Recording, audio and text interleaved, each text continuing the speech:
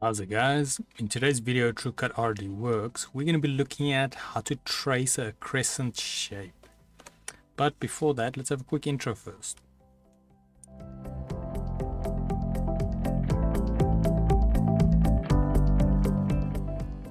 So today's video can be found on softwaretraining.co.za. We make short and easy to watch problem solving videos, and we also have daily updates. Otherwise, back in the program here. Now, just a quick reminder, this is a mini series on design. I will also leave relevant links in the description so you guys can follow along. Now, in the previous video, we looked at tracing a star.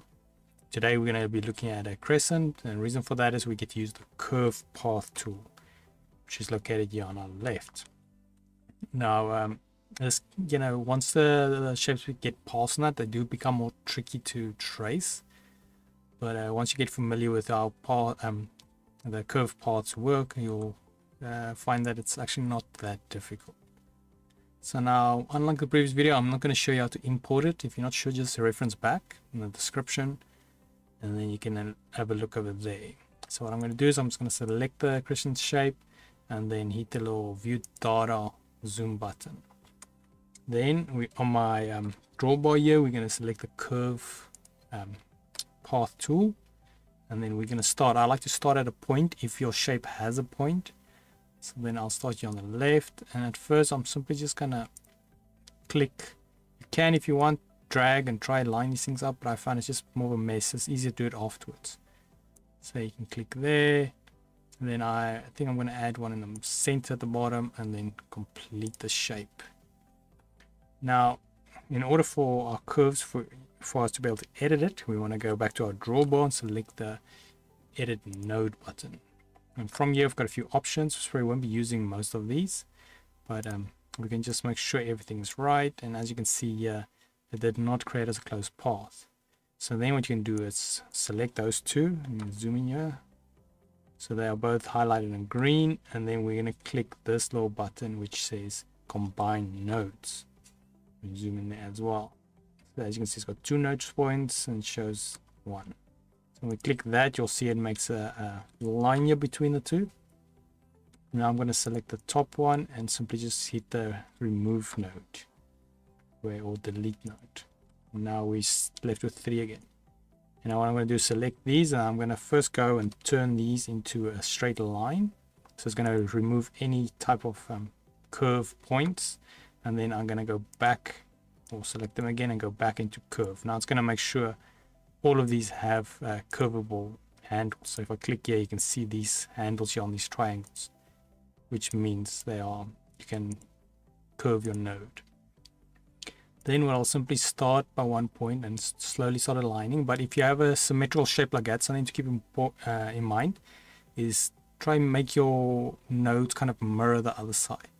So if I'm dragging this one down, don't try just to align this, because if I have it there and then I'm trying to get this one to align, you'll see I run into this problem where it overshoots it. So you kind of have to fine adjust until you find where they are. But a good rule of thumb is try and mirror your nodes more.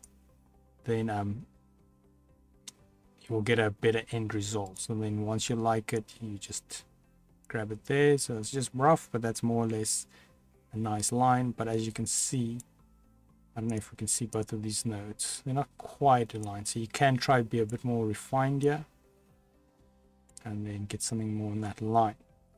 Then what you can do is you start with the next point, which is the one up there, start dragging this, and sometimes what will happen is once you drag your next point, you can see that it shoots the other node right up. I'm not sure why it does it at times, but I know in other programs you have different type of curve nodes. But this program, you only have the one option that I can see. But in any case, so what I do is I just then carry on. So I'll try to get this side similar. So get it there somewhere.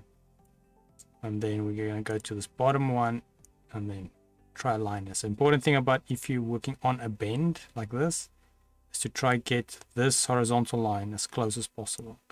Otherwise you get one of those little pointed areas where it pinches or so forth. And then adjust this one a bit to get that right. And then what I'll do now is I'll simply come back to this one, pull it in where it looks good, and there you go, you've got your crescent node. Obviously, I would do this better if it was for a client, at least I would hope so. And we zoom out here, move to the side, and we can see we've got our shape traced. Like I mentioned before, it's definitely more complicated than a basic straight line node, but this is the way you'll be going about it with a curve node. Otherwise, we head here to softwaretraining.co.za. You guys will notice we've got a variety of different softwares to cover, and also you can isolate your search on the top right. If you do not, however, find the videos you're looking for, just go here, request a training video, then we'll make that video for you. Otherwise, thanks guys for watching, and cheers.